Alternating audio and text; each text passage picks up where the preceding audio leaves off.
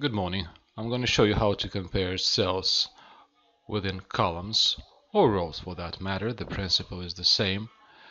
And to get Excel to show you the contents of the cells that match. In other words, we want to compare cell A2 and B2, and if they have the same contents in this cell, to get the word compare. However, when we do the same for cell A3 and B3, contents apparently don't match, are not the same, then to get something of our choice, whether zero, whether empty space, or whether the words no match. This is really easy. We're gonna use two functions, if and exact. So if bracket, now we type exact, bracket again, cell A2, the cell that we're going to compare it to, B2. I'm going to close that bracket, comma.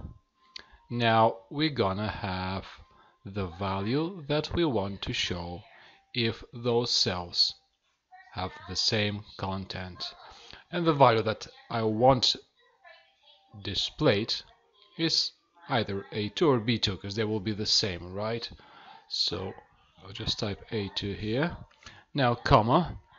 Now we're gonna put the value which we want to be displayed if the cells do not match, if they have different contents. So I'll just do parentheses and I'll type no match. You decide what you want to have there. And now let's close those brackets. So I hope you can see the syntaxes here. Hit enter. Alright, compare, same value, so Excel shoots out the word compare. Now we're gonna extend that formula until the end of the contents of that column.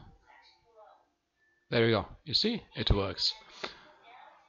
Wherever we have identical contents of the cells in column A and B, we get that value displayed.